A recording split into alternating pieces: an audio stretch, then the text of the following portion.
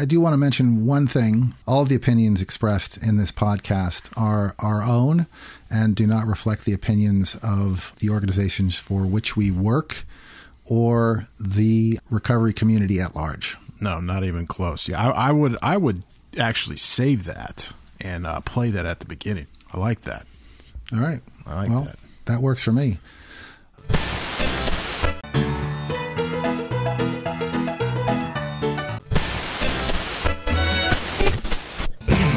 Explosion.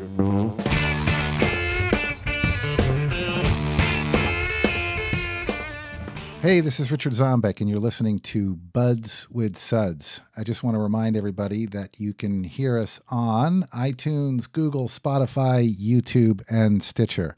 If you're on iTunes, please don't forget to rate us.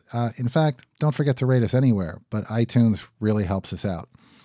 You can also call us at 978-219-9554. Leave a message, and we will play it on one of our upcoming podcasts. If you have a question, comment, suggestion, that would be great. Once again, that number is 978-219-9554. So in this episode, I talked to Jared Owen, who is the Director of Public Policy for MOAR. That's the Massachusetts Organization for Addiction Recovery.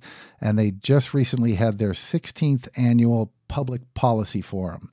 It was held at the Huvos Auditorium at Faulkner Hospital in Jamaica Plain. So Jared and I sit down, talk a little bit about that, talk about some of the legislation that's coming up, some of the public policy that different organizations are doing. So on that note, here's the conversation. You and I met, I think, at an event at North Shore Community College. That's when we first met. That was, about a year ago? Yeah, Recovery Coaching Forum. Recovery Coaching Forum. And then we've gone back and forth on email. I've been asking you to come on and talk about MOAR and the other stuff. And then, as luck would happen, you did a public policy forum, which I think was the 16th one? Yeah, it's been going on longer than I've been around with MOAR. So okay. And we saw each other there. You were actually what's the word for it? The MC. Yep. For that. And at that policy forum were organizations like Step Rocks, Divine Recovery Center, Phoenix Gym was there. Is it Phoenix Gym or Phoenix? It's just the Phoenix. The Phoenix. Like you are the Richard. Okay, this is going to be a good one. Safe and Sound Recovery Center, and also a couple of representatives from BSAS and partners. BSAS being the Bureau of Substance Addiction Services. They changed their name, right? Recently. Jim Kramer was there, and he was the director, and Julia Ojeda. I always get her last name right. Is that wrong? That's correct, yeah. Okay. Just don't call her Julia. Right, Julia Ojeda. So you come from a pretty, just for the lack of a better term, I'll say a pretty jaded past, and and have been around the block like most of us that are working in this field. So why don't we start there, and maybe you can tell us a little bit about your background. Sure, I'm happy to share about my experience and my recovery a little bit. I won't get in depth with the early part, but I found alcohol at a very young age, like most of us, and I loved the way it made me feel. And I was also really always very driven to succeed academically. My dad's a veterinarian, and my family put a strong emphasis on education. So I did well. I graduated from the University of North Carolina in Chapel Hill with honors in 2007. And at that point, I was an everyday drinker. And I was dabbling with other drugs, but my addiction didn't really get out of control until I was in grad school up here at MIT. I started a PhD program in biology, course 7, and that's when the social isolation and the pressure of school really drove me further and further into the addiction. So I found pills in the form of opioids and prescription stimulants, which I used to help me work, and like many people, escalated pretty quickly to the powders and heroin and methamphetamine, namely, and really spiraled out of control. In the course of 6 months, went into what they call chaotic use. And that was Cambridge too, so that wasn't that hard to find, was it? I mean, a lot of the drugs and stuff. It was around on the streets, but this was also the time when the darknet drug markets first emerged. So we remember the Silk Road, and that really helped to catalyze my downfall, because it was essentially the Amazon.com of hard drugs, and I could get whatever I wanted through the mail. And I did, and I lost control, and I started to commit crimes to get drugs, including an armed robbery of a pharmacy, which I thankfully got caught relatively quickly. And it wasn't the prettiest place to start a recovery journey, but I found myself detoxing in the basement of the Cambridge police station, having been thrown out of school. I got a letter very quickly, and facing some Class A felony charges, which I never imagined would happen to me in my life. So I spent a total of about 18 months incarcerated, some time in some state psych wards, some time in a house of corrections. Didn't really receive any addiction treatment to speak of, but I was very fortunate. So this was the first time I had ever been in trouble. I had my family behind me, and I was released to a treatment facility that saved my life after those 18 months called the Meridian House in East Boston. Jail was a little bit different than I thought it was going to be, having watched shows like Oz and seen the news reports. It turns out I wasn't in there with a bunch of vicious sociopaths and gang members. It was mostly people that were sick and desperate like I was at that time. And the statistics really bear that out. Middlesex House of Corrections, the sheriff has said, is 85% people with addictions and or mental health problems. So really? 85%? Absolutely. That's staggering. Absolutely. And like I said, I was really lucky, and I left behind a lot of brothers in there that weren't so lucky, and they end up serving long sentences and losing big chunks of their lives, and also being released back out onto the street without the help and support that they need to recover. And that's tantamount to a death sentence with the ongoing epidemic. So you probably heard the statistic from the governor's report. People being released from incarceration are 120 times more likely to overdose and die than someone in the general population. What do you think? What do you attribute that to? I think there's a few things. I think that one is that obviously you're pulling people from an already concentrated group that has a lot of people with addiction problems in it. So most of the people that are incarcerated are there because they have addiction problems, so they're more likely to overdose. But you also have the element of people being locked up and losing their tolerance to the drugs, getting out, using the same amount that they did before, and overdosing and dying. We've also had this issue that I experienced a loss to last year, where people are being taken off the medications that they're taking for their addiction while they're incarcerated, and then they're released without a prescription, and sometimes still sick from the withdrawal from those medications and overdosing because they go out and they choose the alternative. So that's some of what has really driven my passion and advocacy to try to change this often broken system that I saw from the inside. So when exactly? So you got out. You were incarcerated. How long ago was that? I was released in February of 2015. Okay, and then the university threw you out for the theft or for the drug use? For the pending legal charges. Okay. And I mean, I can say that it usually comes later in my story, but in 2017, I was able to go back to MIT, and through a disciplinary process, they assigned me to work on an outreach project about addiction on campus, and I did a presentation with an excellent professor over there named Seth Nukin, who's also in recovery from heroin, and they gave me my master's degree based on the work that I had done before. Oh, the whole wow, that's really so, good. Yeah, it really showed that they stepped up, and for a university that hasn't always had the best reputation around student mental health, they did well. No, I actually had a friend of mine in high school that jumped off the tower, based on the pressure, and I don't even think that he was using any kind of pharmaceuticals at the time. I think it was just the pressure of the curriculum itself. And your master's is also in biology, or? That's correct. Okay, interesting. So going back to what you had said earlier about the incarceration and the help getting out, so you got out of jail, and then what happened? So I got out of jail in as I said, February of 2015 with a GPS ankle bracelet. And my parents drove me to the Meridian House in East Boston. And I'm still very close to my counselor there, Deb David, who's an incredible woman. And she describes my arrival there as seeing a very broken person, that I couldn't look anybody in the eye. I couldn't really conduct a conversation because I had just been kind of beaten down by this system. And I didn't know when I was going to get out. And I didn't know if I was going to have to go back. And that's when the recovery community in this treatment facility really saved my life, where they showed me the unconditional love love and support, and they taught me about recovery enough that I could rebuild myself and find a path. So I was able to spend a full year there, but I went back in front of that judge in December of 2015. And because I had started to talk about my addiction publicly, and because I had all this support behind me, I was given 5 years of probation. The state's attorney was asking for 5 to 7 years in state prison. Wow. And then what? And then what? I was also lucky enough to get a stipulation that whenever I spoke at a school or college about my addiction, I would get 2 weeks off the end of that probation. So that's something I did quite a bit. And the recent development is in January, I went back in front of the same judge from earlier, and they terminated my probation 3 years early based on the work that I had done. So there's hope. The legal system really worked for me, but if I had not had the privilege and the kind of resources to draw on that I had, I could very well still be incarcerated to this day. And that's just the reality. Money does make a difference. Where you come from does make a difference in our system, and that's just not fair.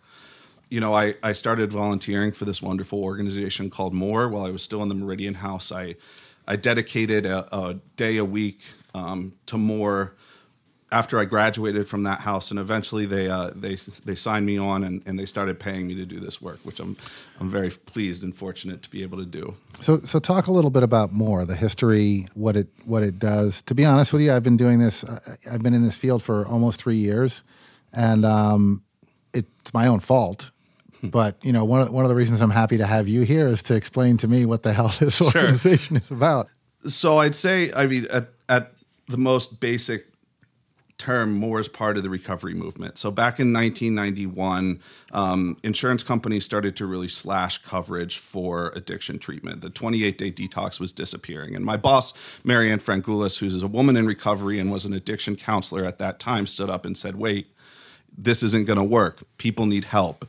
And she started to form this grassroots organization called MOAR, which eventually became a 501c3 nonprofit with the mission to organize recovering individuals, families, and friends into a collective voice to educate the public about the value of recovery from addictions. What does that mean? We do the education part. So we have classes for people early in recovery to help them overcome obstacles like employment, like dealing with a criminal record, like having healthy relationships. We also have some recovery coaches on staff who work through the Access to Recovery program and through the Optum Healthcare for people with Harvard Pilgrim Health Insurance to get recovery coaches. And we do educational classes for the public. So you guys have been doing the recovery coaching for a few years now, right? Correct. How far back does that go? I don't know the exact number, but I think about 7. So for the last 7 years, you've had recovery coaches, which I think is probably one of the oldest organizations in the state, at least, right? To have recovery coaches on board, right? And you've been working there since. I've been there for almost 3 years now. Okay, so you started in 2016. 2016. Yeah. And do you know how many recovery coaches they've employed, or? So we have 5 part-time recovery coaches on staff, and we have 1 full-time recovery coach and education supervisor. Okay, so you've got that component, and then there's kind of a lobbying arm to MOAR too, right. Isn't there? So we don't say lobbying. We do policymaker education, which is a little different than lobbying. We're not being influenced by any kind of outside groups besides the recovery community. Okay, so let's back up on that, because I do want to. I'm not trying to be adversarial, and I'm not going to get into an argument with you about it, but it is to a degree lobbying, in as much as that's what lobbying was supposed to be. Right, I went to lobby for financial reform with Elizabeth Warren's group and the Americans for Fairness in Lending and AFL-CIO back in 2011, 2012. We went to Washington, D.C. to lobby the congressman for some kind of financial reform, right? And I can understand why you don't use the term, but it is in fact to a degree lobbying, right? It's like it's been turned into kind of a dirty word. Of course it has. The actions of some individuals, because you have Purdue Pharma that are also lobbyists, and this is what happens. You know, our mission is really to bring the voice of the recovery community to the policymakers to make the system better, to make sure that there's better prevention, treatment, and recovery support services. So that takes the form of getting out there and having regional meetings in the policy forum like you went to, informing the public, getting feedback, and then going up there and meeting with legislators. And we have some great legislative allies. We also have a lot of legislators that don't understand the issue. So we need to get up there and we need to talk and share our stories, because that's what makes a difference. Like what, for example, when you say they don't understand the issues? I one time had to explain the difference between an opioid and a stimulant to a state rep who was running for district attorney of Suffolk County. How'd that go? Sometimes people just come from different backgrounds and different worlds, and we don't realize the lack of education around addiction that the general public gets and even the medical profession gets. So I go in front of groups that are training to work with DCF, and it blows their mind that people can't find long-term addiction treatment beds. They think, of course, people should be able to do that. They're sick, but they don't realize how the system works and how different it is from the medical treatment system that they're familiar with. Can you explain that a little bit? So I think that the general public who hasn't had family members go through the criminal justice and addiction treatment system thinks that we have a better developed system than we do have. So, in Massachusetts, we have nearly universal health care. If you had a heart attack, I think we're at 99%, aren't we? Yeah. If you had a heart attack and you went to any emergency room in Massachusetts, you wouldn't be discharged 3 hours later with a list of places you could possibly go get treatment. No? You would receive, intensive care and follow up for months, and you would get all the treatment that you needed to get well. That's not necessarily the case for someone who shows up. You mean people would actually care? Yeah, exactly. Yeah. That's not always the case for someone who has a nearly fatal overdose, and that needs to change. I thought what was interesting, and it was the last episode 8 with Gary Langus. We talked about this. Gary Langus does harm reduction. I don't know if you know him. Yeah, I know Gary. He's great. Okay. One of the statistics that came down from Vancouver was that in their polling and in some of their discussions around outreach, 91% of people who are in an active addiction are interested in some kind of recovery. Absolutely. 91%. How many 40-year-old guys do you go up to and say, listen, if you don't check your cholesterol, you've got a 50% chance of having a heart attack? What percentage of those 40-year-olds actually do something about it? Exactly. Right? And here we have a situation which is riddled with stigma, and it should be like shooting fish in a barrel. Absolutely, and I'm glad you finally gave me a statistic to back up an anecdote that I'm always saying, is that if you go down there on Mass Ave in Boston and you ask those people stemming for change if they want to be addicted, if they want help, the answer is going to be they don't want to be addicted and they do want help. It's beyond a choice then. And I think that the public just still doesn't get that concept, and they don't see the progressive nature of the disease, that this can happen to anyone who has the proper genetics and environment, and it can devastate lives. So no one wakes up as a happy functioning adult one morning and says, hey, I think I'm going to go shoot heroin today. Right. That's just not how it works. And people don't see that.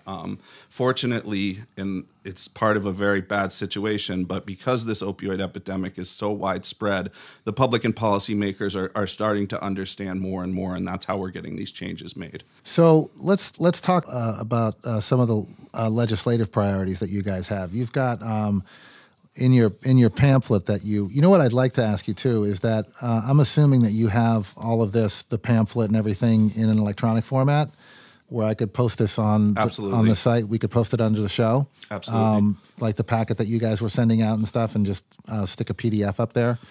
And any other information you want to add as far as contacting legislators and things like that. So you've got what? 1, 2, 3, 4, 5 different bills here, right? That you guys are working on. So that's we're kind of still gelling together our policy priorities right now, and that's part of what the policy forum is about. But there are several bills in that packet that you have, and there's also some criminal justice reform bills and some budget items we're interested in working on this year. So Just a little bit of background. Last year was a very good year for changing addiction policy in Massachusetts. We got all 3 of our budget requests approved, which was for 5 more peer recovery centers. Yeah, I do. I want to talk about that, but let's stick with the bills for right now. Sure. But yeah, that was on my list, was to talk to you about the recovery centers, or we can talk about that. It's really whatever you're comfortable with. You're the guest after all.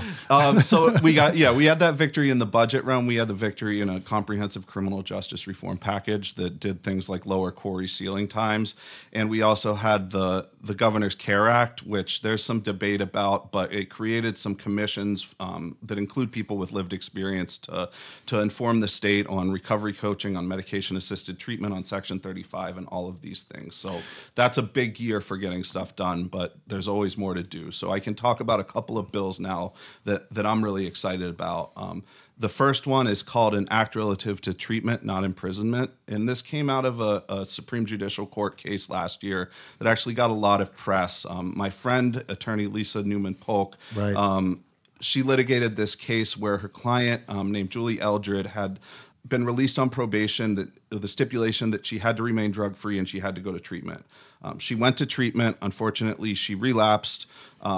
She sought further treatment, but in the meantime, she had gotten drug tested and fentanyl showed up and she was incarcerated. So she was taken out of treatment and locked up. And Lisa said, hey, this isn't right. And she appealed it the whole way to the Supreme Judicial Court. Look, I want to back up just a little bit, because I don't think that I understand what you're saying, but so she got arrested on a drug charge.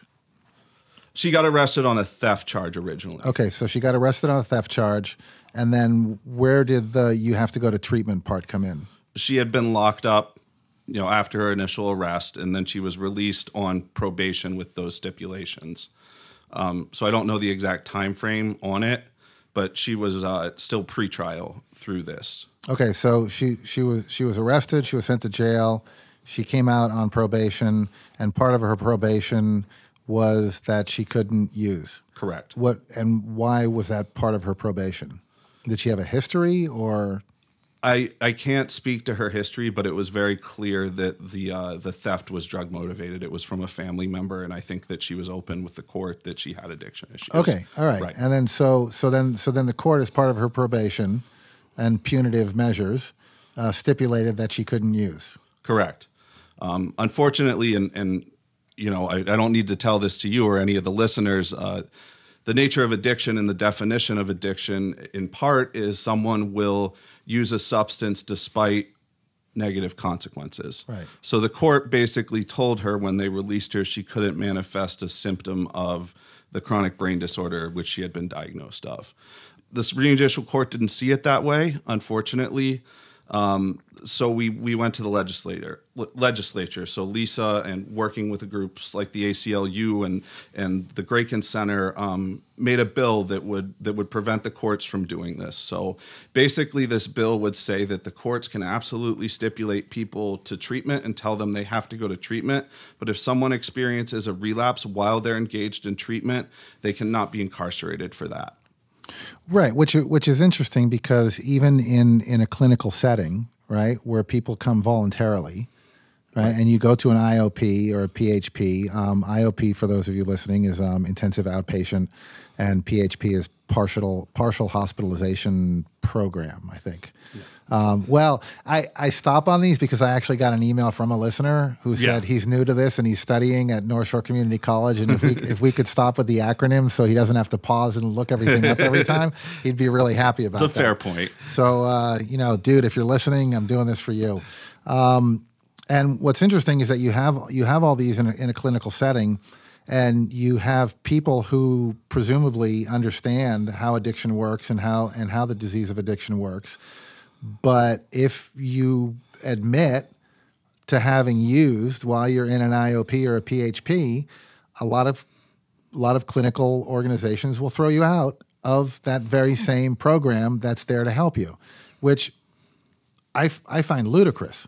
I run a group that's attended by 6 to 12 people once a week, right? All in different varieties of recovery or variations of recovery.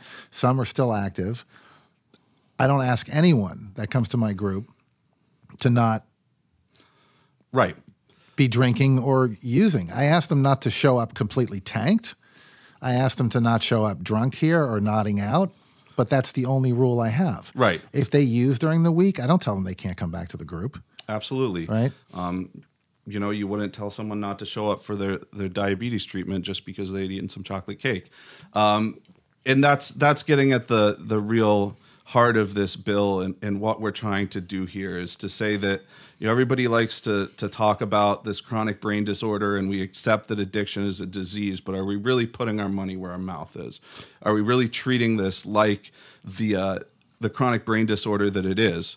So I saw people while I was in treatment at the Meridian House. I saw women go out and use, knowing that if and when they were caught, their children would be taken away. I saw men go out and relapse, knowing that when they got caught, they'd go to state prison for years. And it's just the nature of addiction that we will use despite knowing those negative consequences can come our way. So what happens when somebody does relapse and they're on a court stipulation like this? I saw that happen too. One thing is they're dishonest about their relapse with their providers because they know their providers will have to notify the court, which kind of hurts the whole fidelity of the treatment if you can't be honest about the symptoms you're experiencing. I also saw people who relapse while on a court stipulation like this and just cut and run. You know, give me the scissors, I'm cutting off the GPS bracelet, and I'm going to go use until they catch me. Right. When, if that person knew they could get more treatment, they probably would have taken that option. So let's change this. And, you know, I have heard a little bit of opposition from this from a judge with the Mass Bar Association. But the way the judge explained it was that she doesn't want to send people to jail for relapse. She just feels like she doesn't have enough options. So in other words, there aren't enough beds to send people to, and she thinks sometimes jail is the only way to keep somebody safe. Our counter to that is that sometimes you need to make this legislation before the services come. So you need to stipulate something in the law, and then the providers and the state, the other people in the state government will have to step up to fund and make that treatment available. So what do you say to people that, particularly judges, because I mean, my question is sometimes you need to create laws in order to counteract the personal opinion of a judge. Correct. Right? So I'm sure there are judges out there that if someone did relapse or used again, may overlook it, right? Because it's not really a law that they have, or is it? Is it? No, I wouldn't say some judges. I'd say most judges would be very reluctant to send that person to jail just because of the relapse. But not all the judges have been educated or have the understanding that we have. And it's in the drug court best practices that incarceration because of relapse during early recovery should be a last resort. And if it does have to happen, it should happen only for a few days. So all the evidence is behind that locking somebody up for a relapse can actually make things worse. And how so? So you've interrupted the recovery process. You've taken that person out of treatment. If that person has some pro-social stuff going on, like employment, like a home group, like they're working on the recovery, you've yanked them out of that and you've put them in this correctional setting and told them basically, you know, because you have this addiction, you're now a criminal. And they get out without the things that they had before. Okay. So you're basically taking them out of what this is kind of what I find interesting is because of what you just said, right? You have this seemingly, and I'm not saying that in any kind of sense other than seemingly, right? That I have all of my supports. I've got my friends around me who are supporting me. I've got a group, like you said, a home group, right? I'm doing all that. I screwed up one day, right? And then the court saying, well, we need to take you out of your environment because your environment's bad for you, and now we're going to throw you in jail, right? And then you go to jail for however period of time that is, even a month, right? And you get out, and where's your support, right? Yeah. You personally, I would maybe go back to my home group with my tail between my legs, but I also might just avoid that and go, you know, Jesus, what, you know? Yeah. So which bill is that you're referring to now? So that is the name is an act relative to treatment, not imprisonment, and the bill number is S937 in the state legislature. Okay, and I think we also want to. When are these coming up? Because that's another important thing. I want to be able to do for the people who are listening a call to action to be able to call your legislator and let them know that you're behind these bills. So what I'm going to do is under the show on the website, and it'll be at budswithsuds.com, and it'll be right under this episode. I'll have links and files that you can download that'll give you the wording of this bill. And also, I think Mary Ann at the Public Policy Forum had mentioned a website where you can find your local legislator. Do you have that off the top of your head by any chance? Or yeah. You can go to wheredoivotema.com, and the best way to do the calls of action and to know when the key points to contact your legislators are for these bills is to sign up as a member of MOAR for free.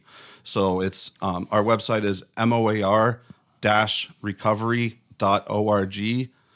If you click on the join button and join at the volunteer level, you'll get notifications coming from me and some streamlined tools that help you send messages to your representatives and senators when these bills are coming up. And we also let you know when the hearings are going to happen. So one thing you can do is come to the hearings. They're open to the public and provide testimony about your experience or your family's experience. And that can be very impactful on whether a bill ends up getting put up for a vote or ends up being put away. So we always encourage people with lived experience to get out there. And if a state legislator hears from just 5 constituents about a particular bill or issue, it comes up for them. It becomes a big deal for them. So you can have a voice in this stuff. And I've learned that since working for MOAR. So a couple little pieces of advice, too, if anyone wants to get involved in this kind of stuff, too. And I learned this by dealing with legislators at the federal level. I'm not sure if it works the same way, but when you have to contact your legislator, right? Because they will ignore anything else. Emails they will also ignore. Letters sometimes not, but letters get filtered out by zip code and end up not sometimes. Right. The best thing to do in any and all circumstances, whether it's state government or federal government, is a phone call. Is calling and getting directly to that office and letting them know how you feel. And like Jared said also, is to show up at these sessions and have your voice heard, right? Or come on the podcast and talk about it like you're doing now. Well, you know what was interesting is we did a show about the listening session that Charlie Baker had, and a couple people from that commission called us and reached out to us and let us know that they really liked hearing, the other side here. So as much as we think having our voices heard is unimportant and people aren't listening and our vote doesn't count and it doesn't matter, I want to tell you right now, not you, Jared, but to the people listening, it matters. They listen. And I was at this public policy forum and I spoke to a couple of the senators and representatives that had come out that night to talk about some of these bills and was undeniably impressed about how interested they actually were and how well-meaning they seem, that it wasn't just glad handing and that they really have some oomph behind what they're saying. So this was a bill that, now did this come about because of Lisa's case or? Yeah, Lisa is really the big driving force behind this whole thing. And she got a group of us together, including MOAR and the ACLU and the Association for Behavioral Health, to write this and to make it happen with Senator Friedman's office. So it's been put in by Senator Friedman in the Senate and by Rep. Balzer in the House. And I have to say we got 48 House co-sponsors, and I think it's up to 18 Senate co-sponsors. And that was another example of making our voices heard. We did a call to action, and I found out that just because of the messages that people sent through MOAR's campaign, at least 3 representatives signed on to that, and those are the ones I heard about. So there's likely many more. And get out there and make sure your voices is heard. This is one bill of many, and I can talk briefly about several others if you're interested. Yeah, I want to, if I've got the right one, right? I just want to, what it says on here, I'm just going to read this, that this bill will, so there are 4 points, and I'm just going to go through them briefly. Enhance public safety by enabling defendants to authentically engage in treatment and communicate honestly with their provider about relapse, exactly what you were talking about, Jared, without fear that they will be locked up as a result. Number 2 is prevent courts from disrupting the treatment process. 3 is decrease incarceration rates, serving Massachusetts taxpayer dollars, and save lives by helping people exit the dangerous cycle of relapse and incarceration and instead find sustained recovery. So can you talk about that just a little bit? Instead, is there anything in the bill that has a provision for finding sustained recovery? So aside from just not reincarcerating if they relapse, is there any provision in the bill or any kind of program that's associated with it that's going to help that happen? I mean, what I'd really like to see is people who are at risk of relapsing and possibly being incarcerated.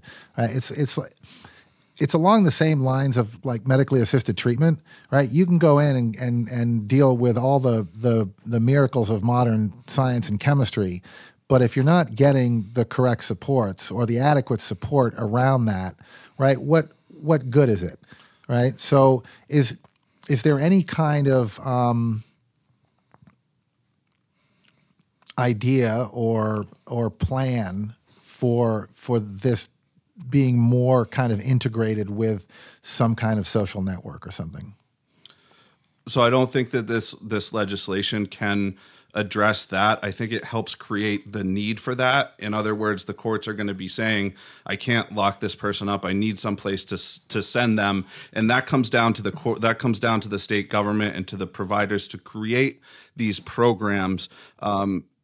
In the end, we do still have this deficit and this need for beds and need for recovery supports. This is one incremental step in creating a system that supports that and that really treats addiction as a chronic brain disorder. So we'd love to come in with something sweeping that says the state has to create programs and supports for these people, but it has to be done step by step. And I learned this when I started with MOAR, and it can be incredibly frustrating, especially when you're losing friends and acquaintances that you care about to overdose because these services aren't available.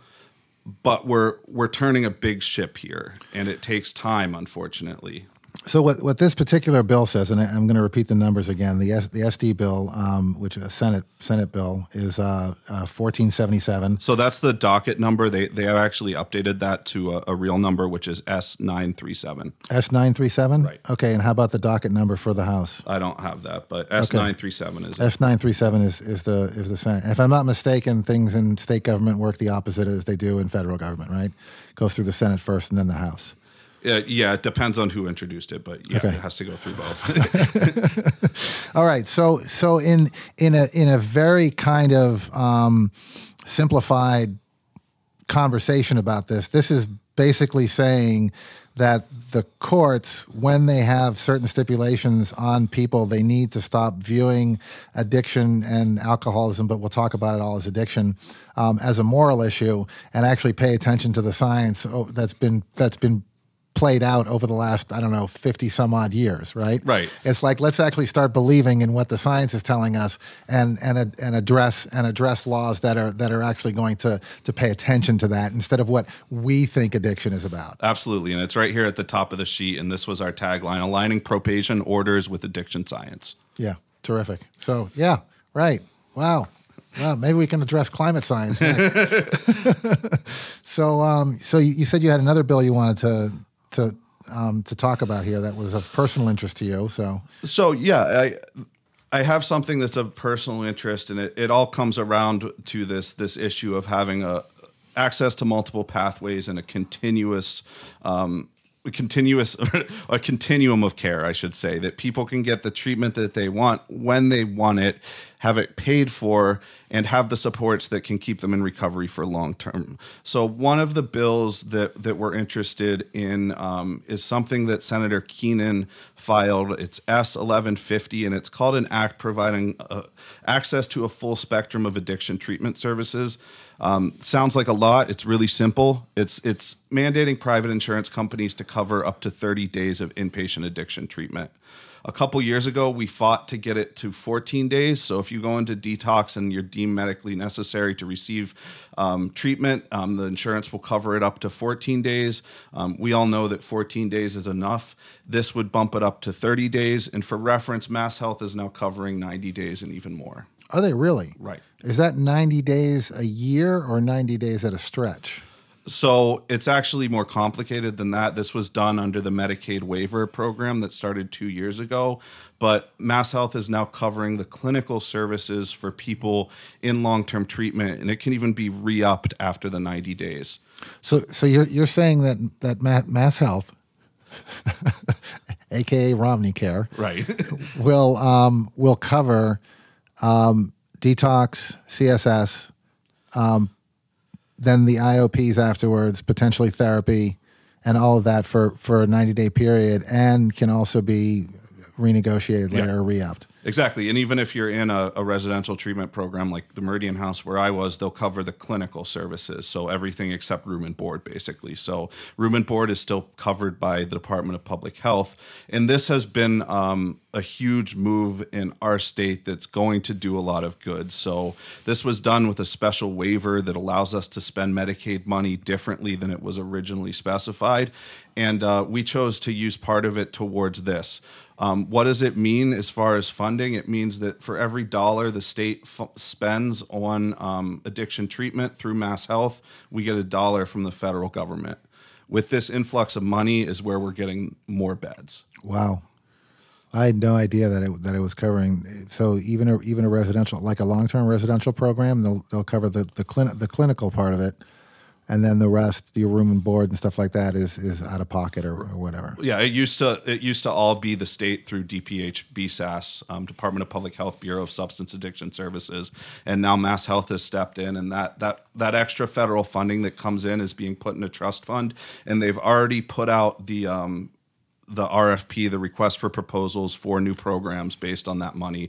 These programs, the first round is for programs that will address people with co-occurring disorders. So is that relatively new, the 90 days? It is, yeah. Oh, okay. Yeah. So it's not like I missed something that's been going on for the last 3 years. No, and it's been rolling out slowly. Just as Mass Health started covering recovery coaching services last July, this kicked in a little bit before, and different providers have been at different levels of catching up with the new billing and everything that goes on. So I can definitely send you some more information about that too. That's absolutely fascinating. I mean, what I find interesting is that Massachusetts. I don't know about the other states, but Massachusetts, I think, ranks as one of the top 8 states with the highest levels of illicit drug use. Right? At least, what is it for adults, ages 26 and something, 26 and older, right? Right.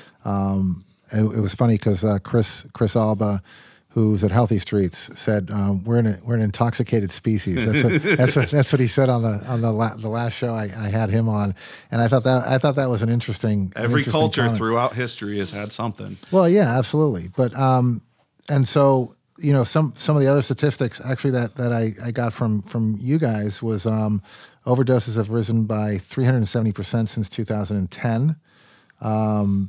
With a peak of 2155 deaths in 2016. And I think that's really underreported because we know that a lot of death certificates are put down as accidental or the autopsies aren't done. So it's astounding. It's more than car accidents, gun violence, and suicide combined. Well, so the other statistic it's been what 77,000 in how long just across the United States, right? More people than we lost in Vietnam. Right. And it's about twice as bad in Massachusetts as it is the nation as a whole. So we have about twice the overdose rate as the average of all the American states. Is that per capita or percentage? It's per capita, I believe. No kidding. Yeah. Wow. So overdose, but no. I'm sorry. That would be percentage. Percentage per capita, though, right? Yeah. Sorry. That's all right. And then that overdoses have fallen in Massachusetts by about 4%. I think a lot of the EDs are seeing that too, and that's I think is mostly attributed to Narcan. That's often attributed to Narcan, but the thing I've been thinking about is there's only a set pool of really high risk users, and we've been killing off at least 10% of them a year for 4 or 5 years now. And if it's not replenishing quick enough, we're going to see overdose rates decline simply because most of the people likely to overdose have already died. Do you understand what I'm saying? Well, not to make light of it, but it's like thinning out the herd, right? Exactly. So you're taking out, right? Yeah. And so I don't want us to go around congratulating ourselves that we're making progress when it's actually just a sad fact. That's actually an excellent point, Jared. Thank you. Yeah. Because I kind of question that myself too, and I question the numbers going down too, as to whether or not they're being misreported. Right. Or if you have doctors and nurses that just don't want to deal with it, and they're just simply putting down, well, they came in for chest pains, and we had to send them on their way because we didn't want to deal with another junkie in our hospital, right? Which hopefully things like some of these public policies and things like that will start to address that. I think too is when you start throwing numbers like 91% of people who are in active addiction want help, and you start explaining to the medical community that it is like shooting fish in a barrel, right? That if you can offer the correct services and if you can offer it in a compassionate and kind way, which is what you're really trained and presumably why you got into this occupation in the first place is because you want to take care of people and you're a people person and you want healthy people around you, and you have a percentage like 91% of those people want to get help, you would think you would be out beating the bushes looking for alcoholics and addicts, So this actually reminds me of something that I'd like to bounce off you. I get a little hot about that. As an idea that I actually heard from a family member who was at an event I was facilitating the other day, and she had struggled with treatment for her daughter, and her daughter being treated her daughter has some complex medical needs and addiction, and being treated very badly in a large public hospital. And her idea was to create a piece of legislation that would make doctors, as part of their continuing education credits, take classes on addiction every year. What do you think about that? I think that would be an excellent idea. I do too. I mean, the thing is that I have talked to people who have gone to medical school, and they get literally in the entire 8 years about 2 hours worth of education on addiction. And to be honest with you, I've been sober for a while. I've been in recovery for over a decade now, and I go to a lot of talks on addiction and alcoholism that are run by the medical community, and my boss always makes fun of me, and she goes, "Well, don't you know enough about this already?" I go, "I'm not going to learn anything. I'm going to see what I'm going to see what I'm up against." Right. You're absolutely right. I think part of the, particularly with the issue that we have right now, right? I'm seeing an influx in alcoholism, in alcohol use. A lot of these programs were rolled out and put together to address the opioid crisis, which as it should be. But I would say 50% of the people that are referred to me have alcohol issues. Yeah, and that's really high for Section 35s for involuntary commitments to treatment as well, especially if you're dealing with homeless people. It's nearly half alcohol, or at least alcohol involved. So that problem's still there. I think it was a good segue talking about beds and changes in mass health, to talk about the budget issues we're concerned about this year. So the big question we get when we talk about whose budget. So we're part of a coalition called the Mass Coalition for Addiction Services, and we're in it with the Association for Behavioral Health, the parent group like Learn to Cope, actually some medical students and others. And we go up to the State House every year and we ask for funding to improve addiction services through the Department of Public Health. So we come up with priorities every year. They're informed by more members and by providers. I think you guys are looking at like $45 million, aren't you? Yeah, yeah. I probably shouldn't say this publicly, but unfortunately, the person who usually does that sheet was going through a medical problem when it was done, and I kind of stuck some numbers on there, and somehow they carried through. So we're not likely to get all of that, but it's a starting point to talk about.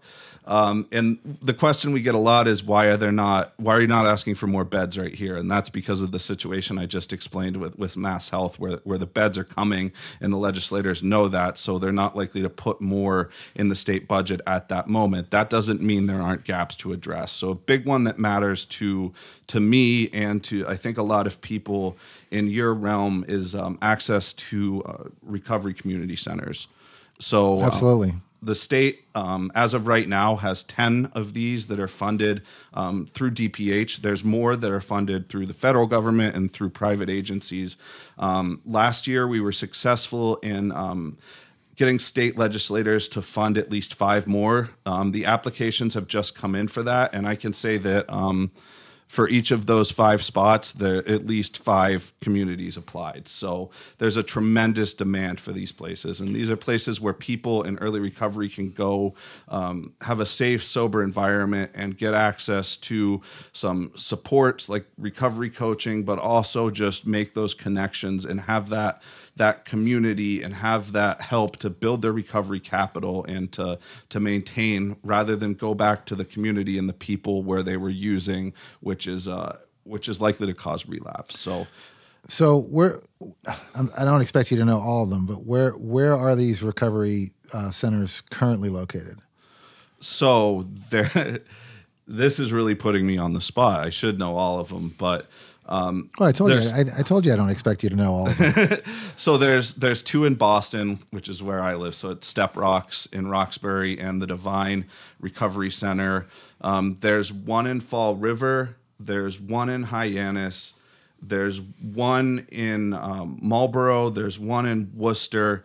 There's 1 in Holyoke, and I believe there's 1 in Greensboro, and I think 1 in Springfield. And there's a big gap in the North Shore area where we are right now, which is part of the impetus for why we've identified this as a goal. It wasn't really the North Shore, but folks from our meeting in Somerville said, hey, But I think along with Boston, North Shore has some of the highest rates of overdose and overdose deaths also in the state. Right. So it's always kind of surprised us, and I'm certainly not directing this comment at you. It's always kind of surprised us here on the North Shore that there hasn't been funding, and a lot of the requests for a recovery center on the North Shore hasn't come our way. Right? There are a couple organizations that are working on trying to get one, and I think they've put the paperwork in. But we sit here and watch our ERs fill up and Absolutely. People die, and we put the request in for some of these. I mean, I don't know what the statistics are like, and you might be able to tell me this, but I know, again, going back to Charlie Baker's commission on safe injection sites, is facilities like that, and not just shooting galleries or whatever you want to call them, but like recovery centers too, is that the rate of overdose and death by overdose within a 5 to 10 mile radius of those places drops by almost 35%. Wow. Right? And there are no more needles on the ground. There are no more people shooting up in alleys. There are no more people dying on the streets. Right? But it drops by 35%. Right? Those are huge numbers. Right? And Absolutely. I mean, as an aside, I think that and the 91% number are staggering numbers to be able to hear and come back from Vancouver and go, no, we're not going to do that. Yeah. I'm a little disappointed. Yeah, it's really tough, and I'm sure Gary talked about the need for long-term education when we're doing this stuff. Yeah, well, I've had this conversation with Gary many times. And these recovery centers are also about putting a face to recovery and breaking down some of these stigma, because 10 years ago, if you tried to start a halfway house or a treatment center in somebody's neighborhood, and almost anywhere in Massachusetts, we got not in my backyard. I don't want this. I don't want this here. We have that going on in Salem right now. A guy wants to start a detox up along the water, and they don't want it. And the neighbors are, they're out of their minds.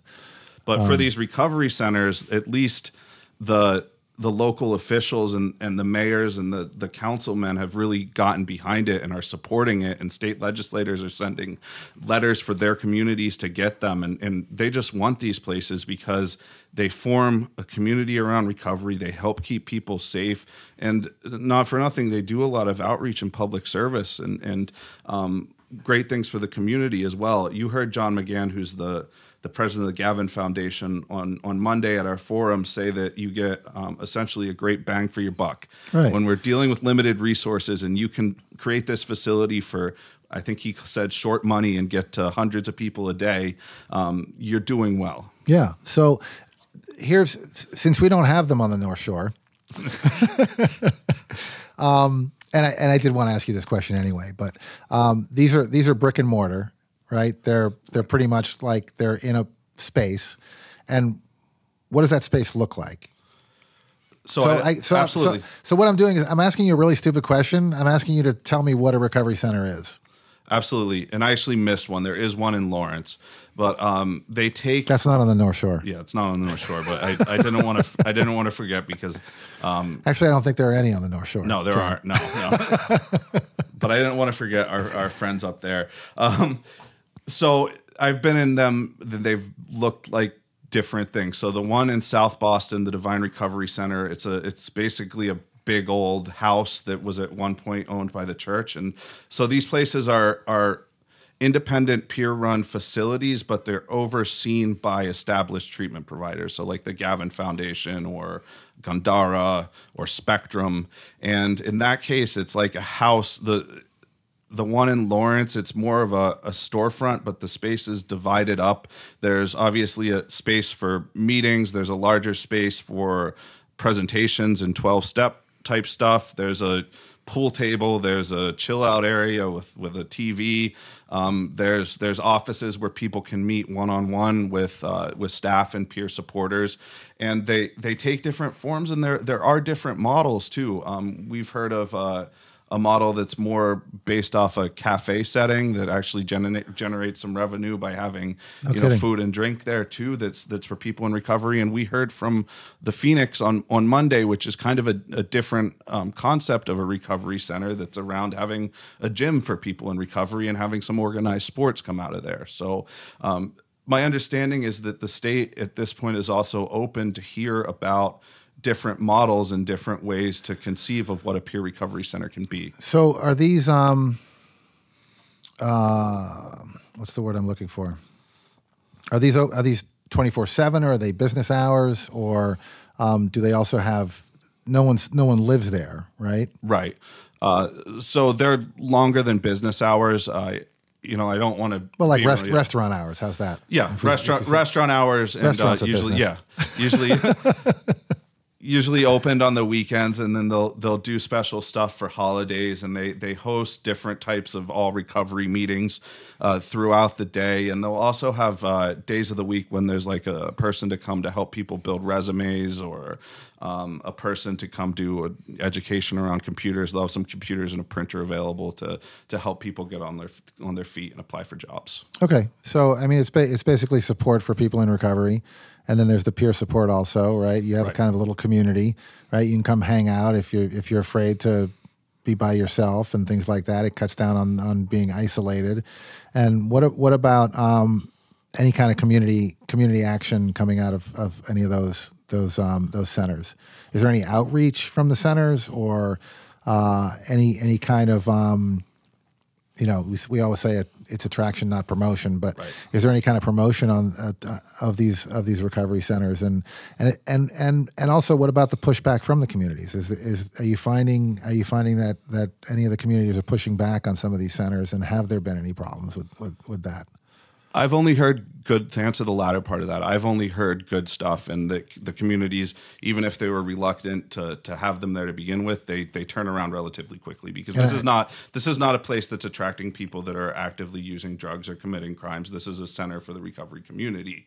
I would say that they're run through what's called a peer participatory process. So the members of the organization really contribute in deciding how things like outreach are done.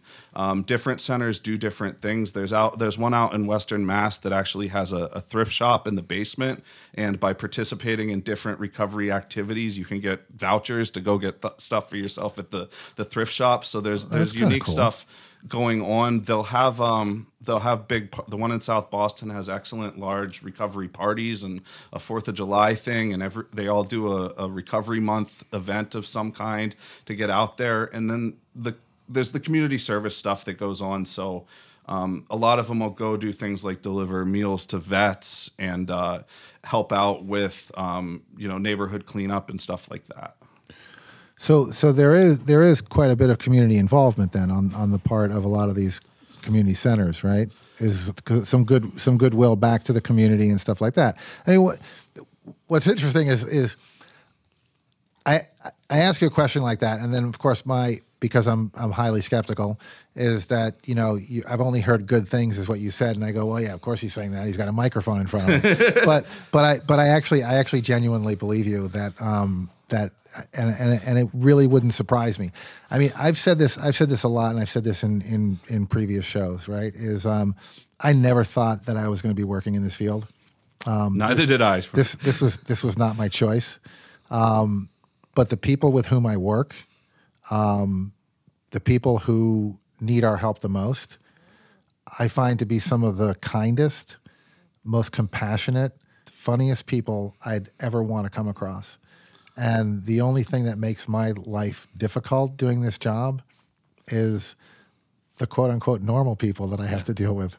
No, I have to tell you, Richard, and I don't say this much anymore, but you reminded me when I was still kind of caught up in the system, I'd say that I found the people in jail a lot nicer than most of the people at MIT. So yeah, I mean that's what it is. Most people are caught up in their everyday, and I think that being in recovery and going through that struggle, there's a certain amount of perspective and a certain amount of humility that the general population just doesn't get.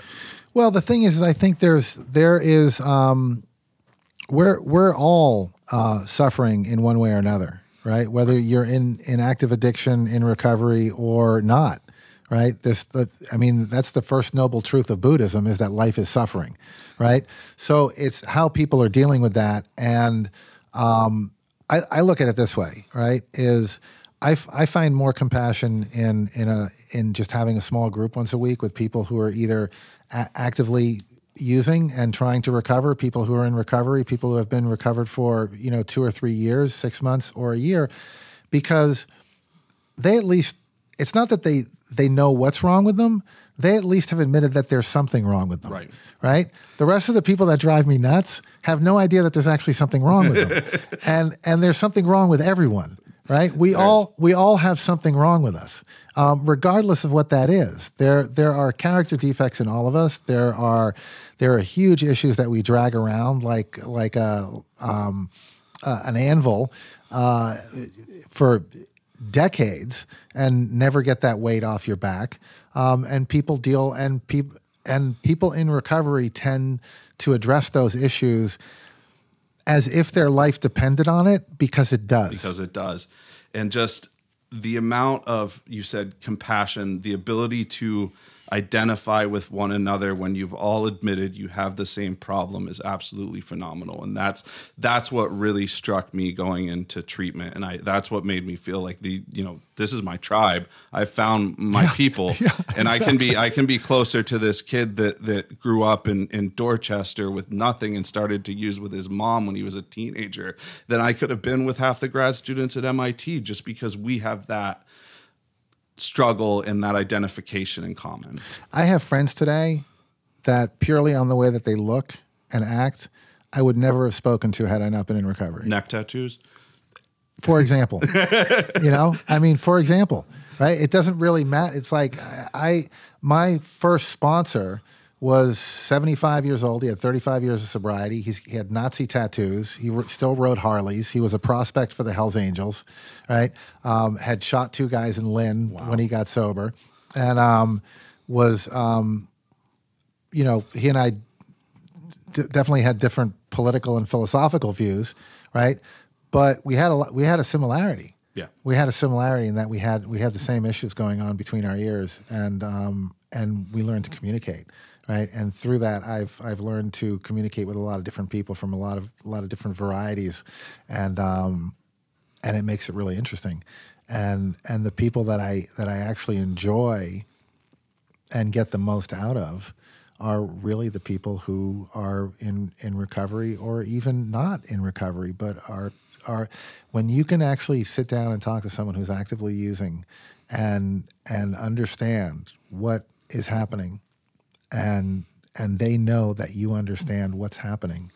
There's a connection there that that to me is why we're here. Absolutely. Right. I had a friend once say, we were having this, big conversation one day, and it was like, it all got to like, why are we here? Why are we here?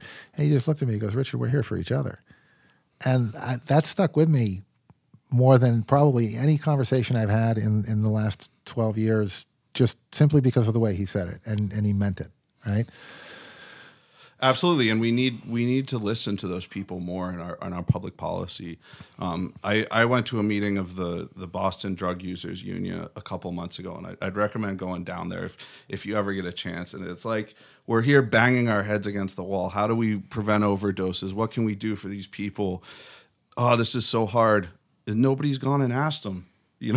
Let's go sit down with them and figure out how they're preventing overdose deaths and what they need to stay safe. Right. And unfortunately, and I'll give them credit in the Harm Reduction Commission that you spoke about several times during the show. They started to listen to those voices, and they came out with some good recommendations. That's good, yeah. Because I'm actually going to the Recovery Coach Commission on Monday. They're having another session. That's nice. Monday. What date would that be? That would be the 17th or the 18th, something like that.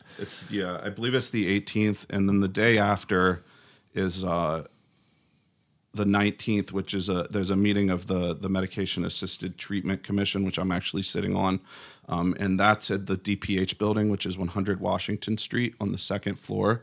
And we're examining issues like access to medication-assisted treatment, barriers, and we're going to be making recommendations to the state legislature, much in the way the Recovery Coaching Commission is. Yeah. So either way, regardless, if this show drops, even by Monday, it'll be too late to go to any of those. So I didn't even think about that, because we're Friday already. So we're actually we should maybe get back together and talk about what happened at those commissions when they happen. So listen, we, believe it or not, have gone well over an hour. I do want to ask you one last question, and that last question is the same question I ask just about everyone, which is there anything I didn't ask you that you wish I had? I didn't fill in all the gaps on our policy this year, but I feel good about what we talked about, and I hope that your listeners appreciate it. I tell people to look at the documents we put up there and just sign up as a member of MOAR if you want to get involved in this stuff.